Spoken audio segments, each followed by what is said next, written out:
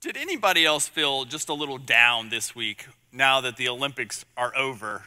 You know, for a couple of weeks, every couple of years, we are immersed in this concentrated showcase of human talent and achievement. People doing things faster, higher, stronger, and now with a new word added to the Olympic motto, faster, higher, stronger, together. And there is something about this experience that does bring us together. I got so invested in the men's volleyball gold medal match. I was cheering for France to win. I don't normally have much connection to the French except to their fries. But for some reason, I was totally in. Peppered into the Olympics are the stories of the people who are involved, who have overcome sometimes great adversity, like Ezequias Carros de Santos, who was burned by boiling water. He was kidnapped and lost a kidney before winning the canoe sprint gold. Or Caleb Dressel in his interview after winning the 100 freestyle. This strong, almost superhuman guy, just weeping, not really able to hold it together. I like to think of the Olympics as the real reality TV. And that's because the real achievement happens before the TV cameras start rolling. At our house, we have some sense of what it takes to make that level of athletic performance come together. We were so proud of my son Luke for going to the Olympic trials in swimming this year. And what we can tell you is that it is not just one thing that gets you there. It is a whole bunch of things. Natural talent, hard work, setting goals, lots of sleep, what you eat, what you drink, social support, family commitment, financial commitment, physical therapy, mental focus, not doing a whole lot of other things so that you can focus.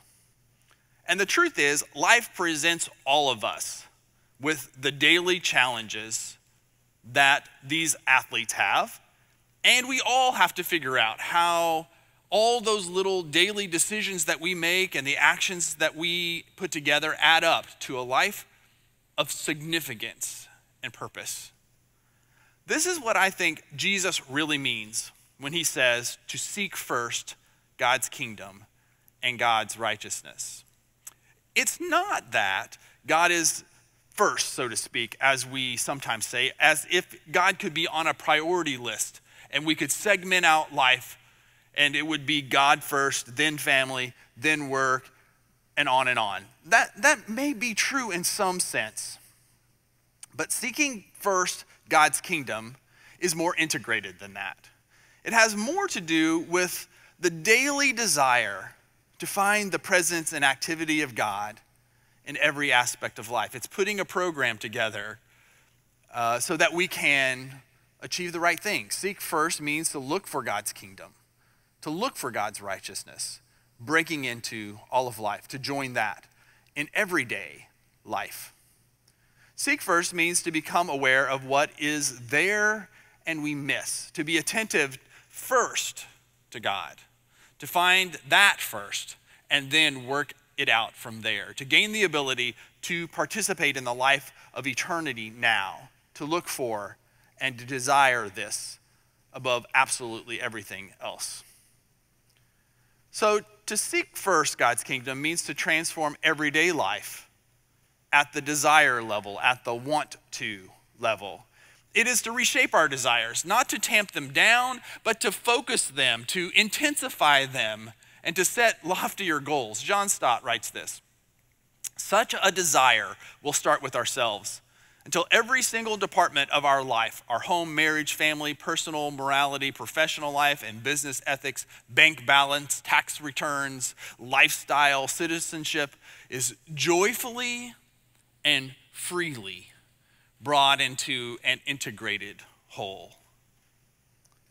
One of the things that I've always said to my kids in their athletic achievements is this: I will never want it more than you do. And what I mean by that is that ultimately the passion and the desire and the responsibility, the wins and the losses and the motivation and what it takes to put it all together must come from you. If you want to align your life around this worthy goal, then you're going to have to bring that to the equation. Nobody else can do that for you. I will never want it more than you do. And I think Jesus, in a sense, is saying something similar to us. The ultimate motivation arises in us as we discover the true value of God and the things of God. And then as we each decide if we want to put our lives together for that thing, to seek that first in every aspect of life, above all else. Whether that is worth aligning all of life around, whether that is a worthy goal of giving our lives away to, and giving our lives away to God and to one another. Maybe what is the greatest surprise in this kind of seeking and this kind of alignment and this kind of integration is just that it is a good thing. It's a thing of joy, not a burden, a thing of peace more than the struggle. We learn that it is actually more life-giving to live this way, to give rather than to receive. We learn that ordinary life is full of all kinds of joys and surprises that were right there under our noses before we started looking for them. What used to cause us worry, what used to bring anxiety, is now even that incorporated into a life of peace. Not life one day in heaven, but life, the life of eternity now. As someone has said, not pie in the sky, but ham where I am. Brother Lawrence is famous for writing in the late 1600s about living a life in God's presence. He wrote that our wholeness is not so much about changing what we do, but why we do it. It is not so much doing things for God as much as doing for God what we used to do for ourselves. Brother Lawrence was a disabled monk. He worked in a kitchen, and he became well known for his ability to do even the most menial task for God and in the continual presence of God. This is what he writes. The time of business does not with me differ from the time of prayer. And in the noise and clatter of my kitchen, while several persons are at the same time calling for different things, I possess God in as great tranquility as if I were on my knees at the blessed sacrament. Redeeming our routines means seeking the kingdom of God in our daily lives, in the noise and in the quiet, in the daily relationships of home and work, in the cooking of dinner and the doing of homework, and in the doing of housework, and in the driving our cars from here to there. Seeking first the kingdom means expecting to find God here in those daily rhythms of our lives. Not necessarily doing new things for God, but doing what we used to do for ourselves for God. Is expecting to find God now, not later. It's expecting to find God in the ordinary moments.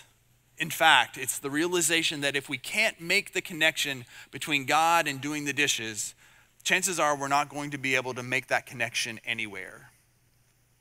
An Olympic athlete is defined more by those daily choices and the daily rhythms than that moment standing on a podium. And so it is with us. We too are defined, our lives are defined by seeking God's kingdom in the rhythms of daily life. And that's what we mean by redeeming the routines. That's the goal that we are setting for ourselves in this time as we are trying to rebuild our lives after so much disruption. And it's the hope that we gather in, that we would be able to find God's kingdom if we look for it. If we seek first the kingdom of God and his righteousness, that we will find it in our ordinary lives. So why don't we? Why don't we? I have some thoughts about that. First, I want us to think about how we are often distracted rather than present. If we're going to find the kingdom of God, we're going to find it here, right here in this moment and nowhere else. And yet very often and increasingly, we have every excuse to be somewhere else, anywhere else than actually present where we are. It's a trapping of modern life. Technology probably has a lot to do with it. It plays a major role in our distractedness. I listened to an interview last week with Michael Sarkassis, who has a list of 41 questions everyone should ask about the technologies they're using.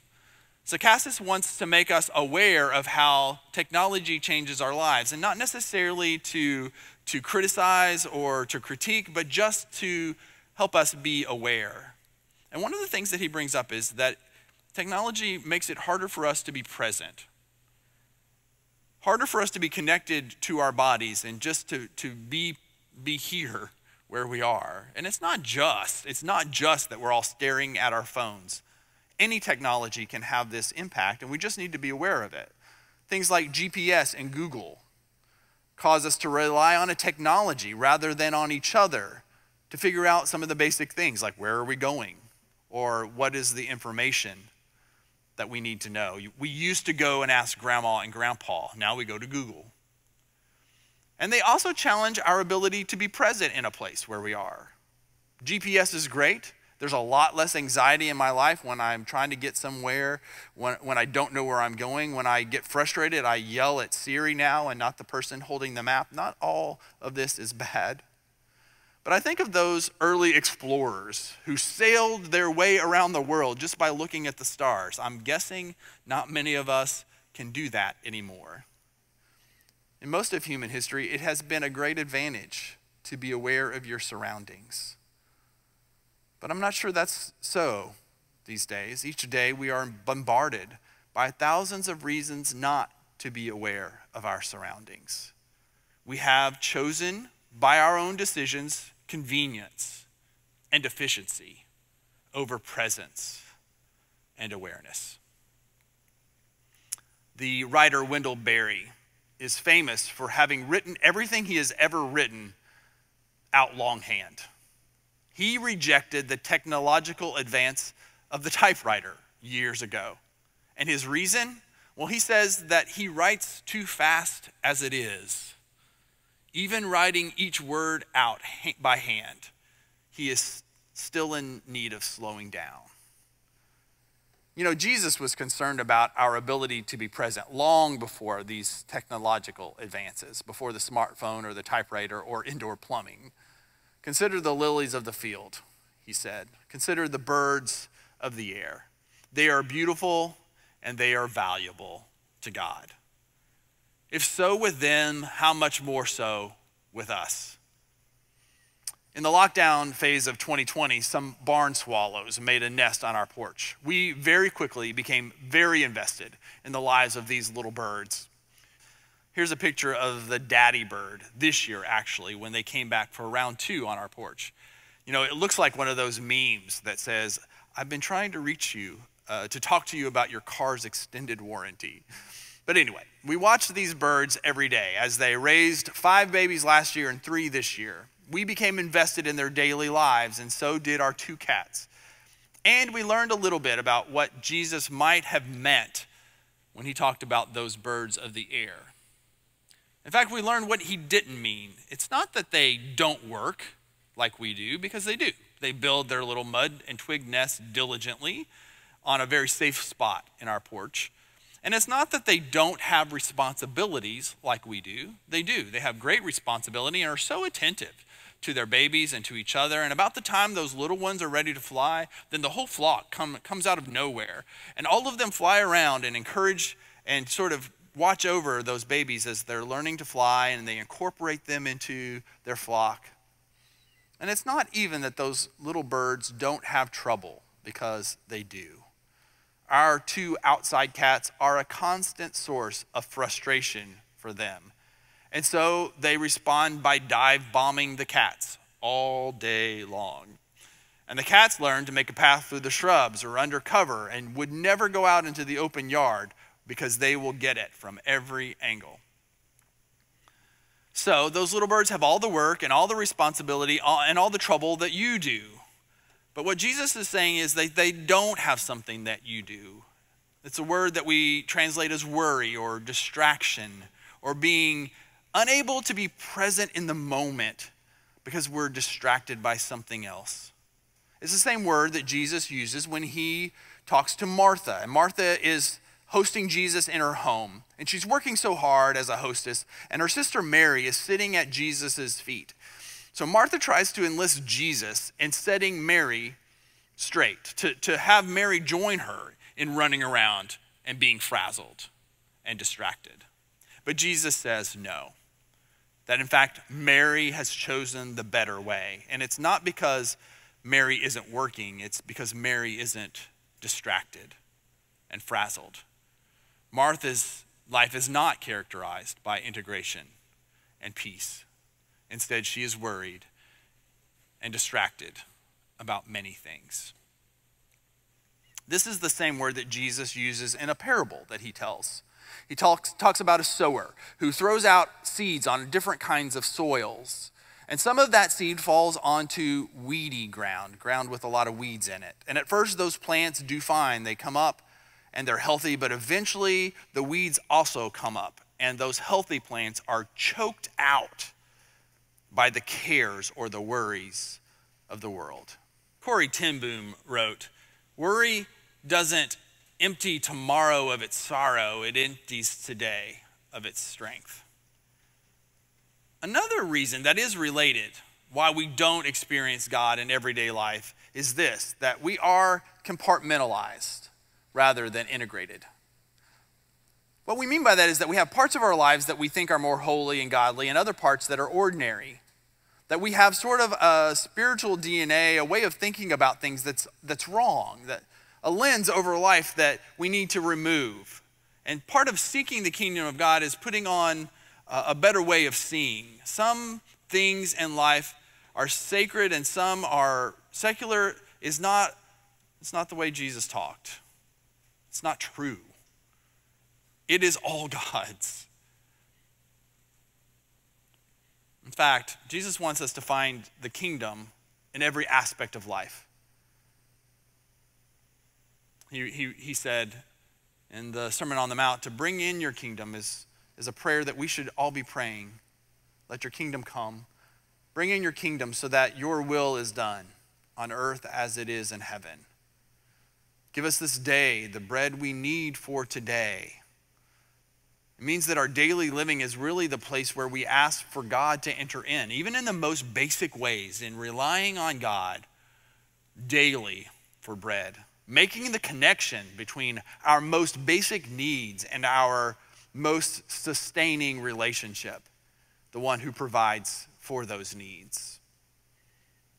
Jesus also said, "Therefore, I say to you, don't worry about your life, what you'll eat or what you'll drink, or about your body, what you'll wear. Isn't life more than food, and the body more than clothes?" You know, sadly, there is a strong thread in the Christian tradition that we've just gotten wrong. We've read these scriptures to mean that our bodies and our food and our clothing are the problem.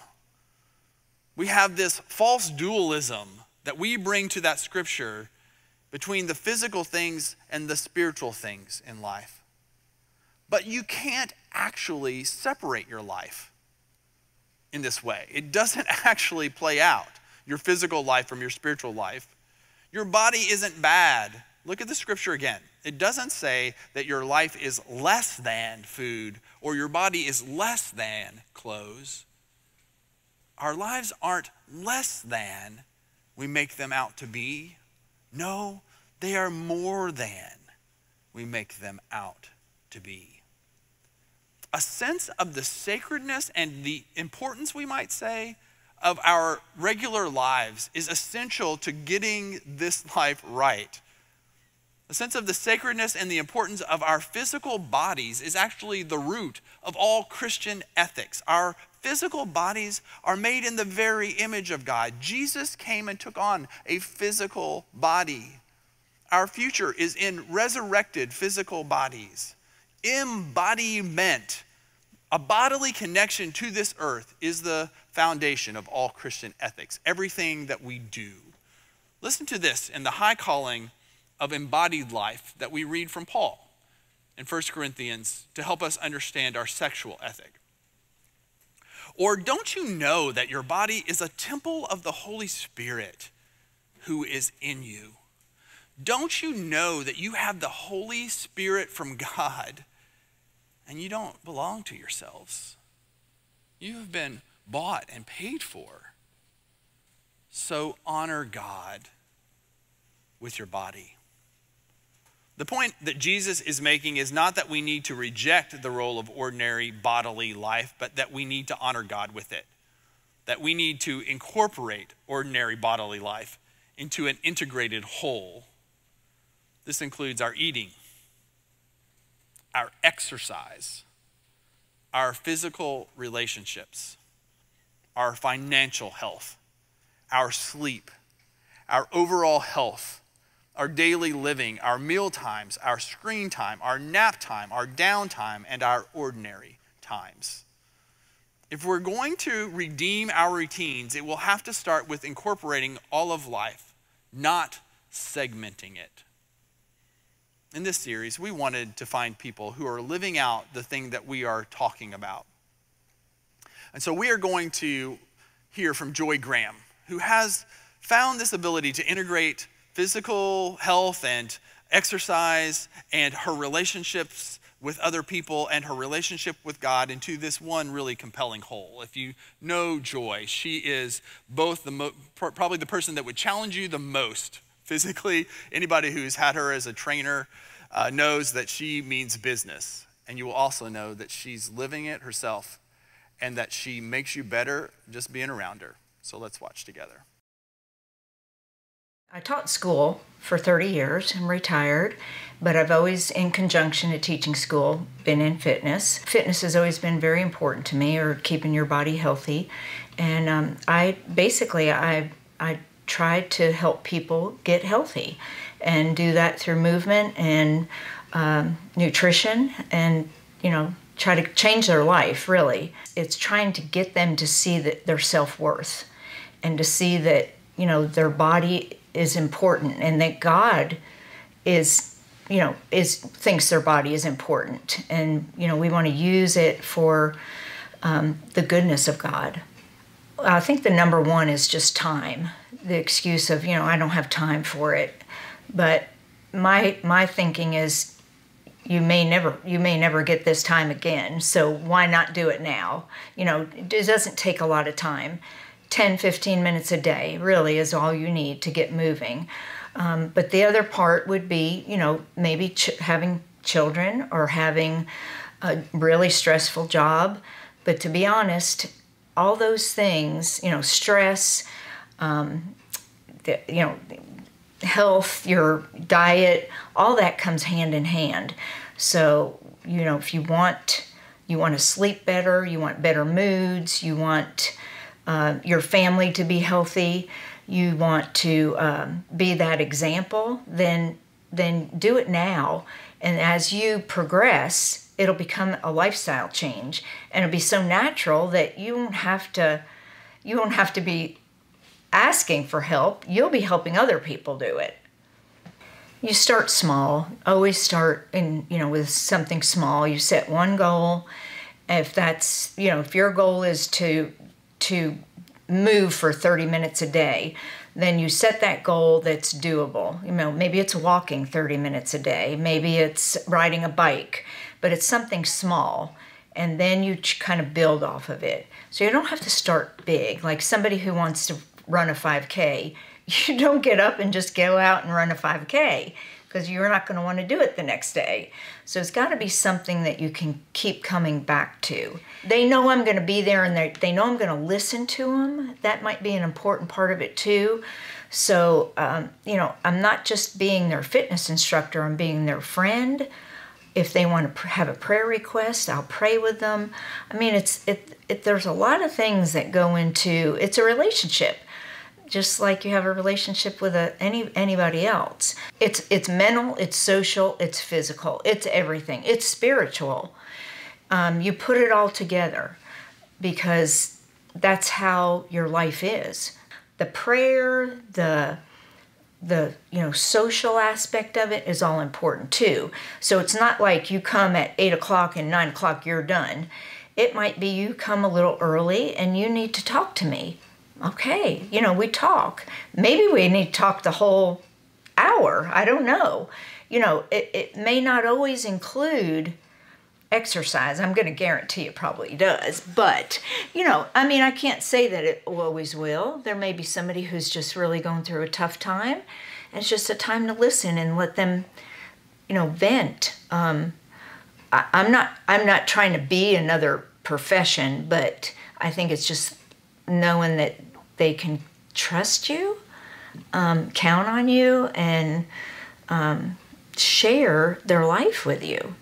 Some of these people don't have anybody to share things with, so and some of them don't have other people that they would pray with. So all those things I think are important. They all come together. I go by, I can do all things through Christ who strengthens me, Philippians 4:13, and I will say that to these, to my friends. I'm more of a friend who just wants to see people be healthy and fit. And that everybody can be that way, and it will change your life. It's going to make you feel different and make your habits will change.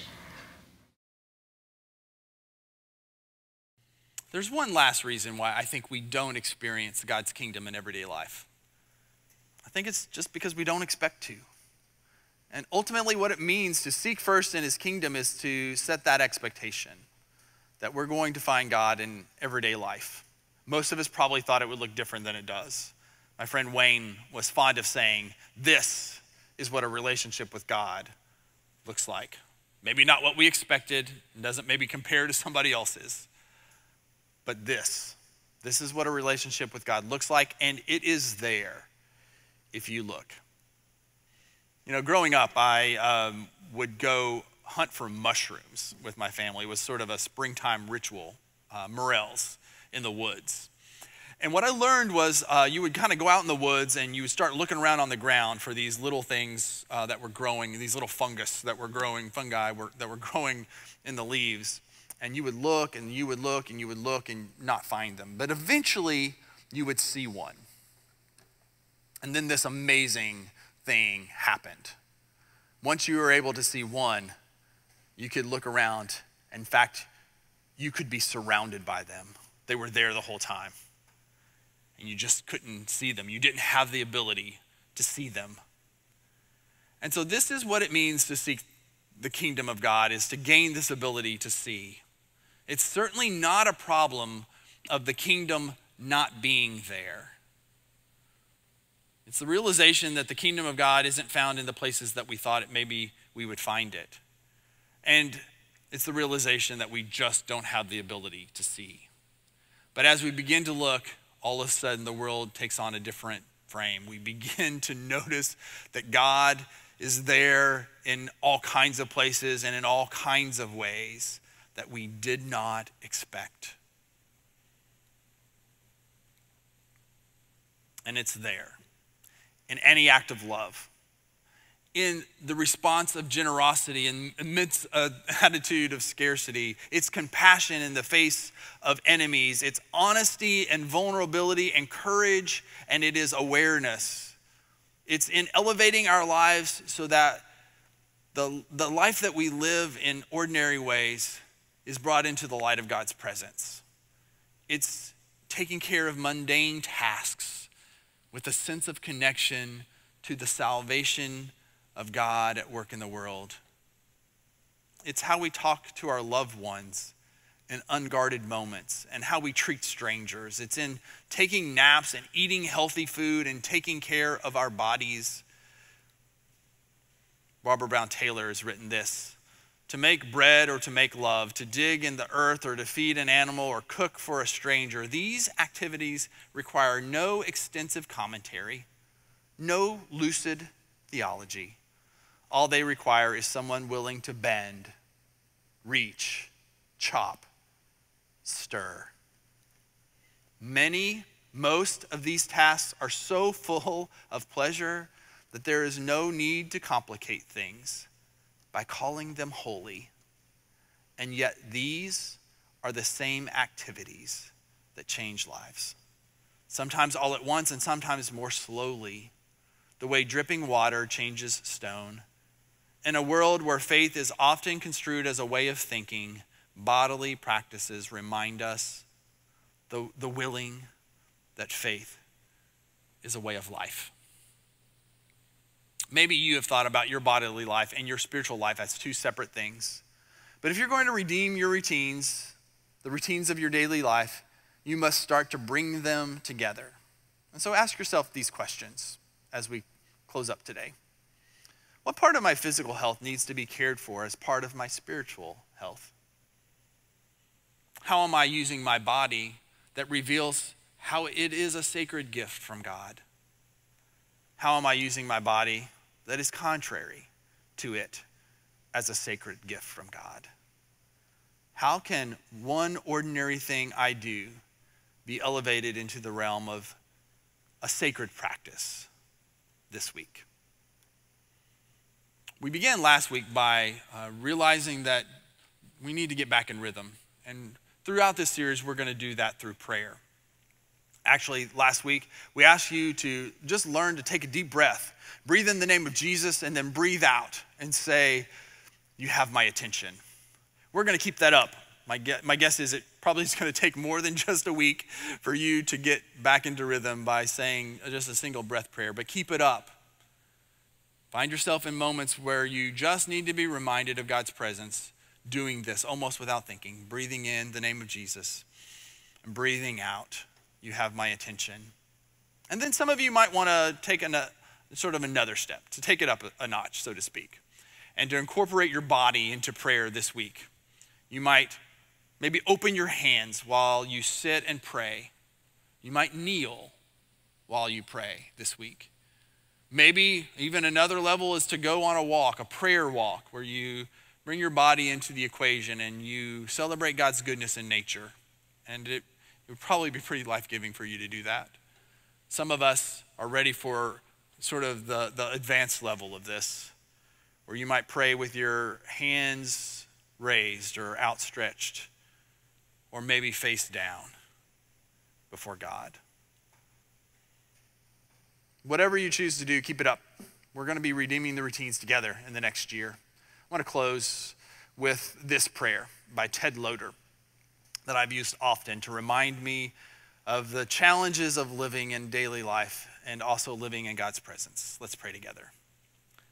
Holy One, there is something I wanted to tell you. And there have been errands to run, bills to pay, arrangements to make, meetings to attend, friends to entertain. And I forget what it is I wanted to say to you. And mostly, I forget what I'm about or why, oh God. Don't forget me, please, for the sake of Jesus Christ.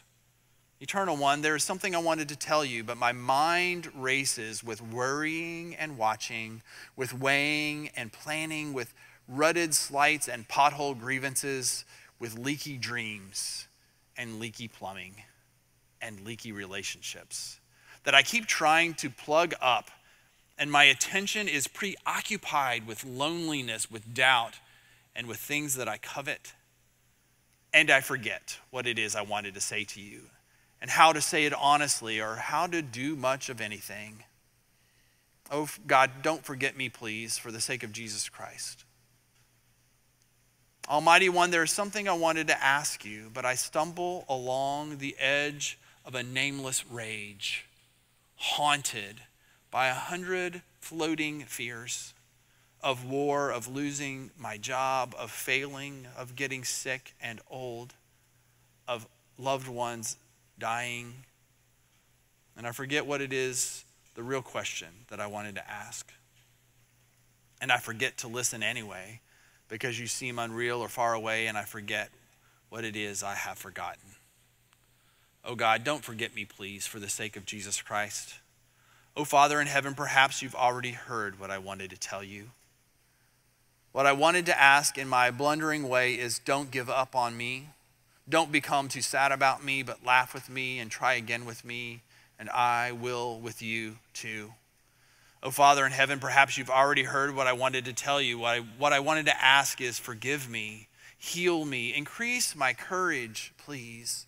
Renew in me a little of love and faith and a sense of confidence and a vision of what it might mean to live as though you were real and I mattered and everyone was sister and brother.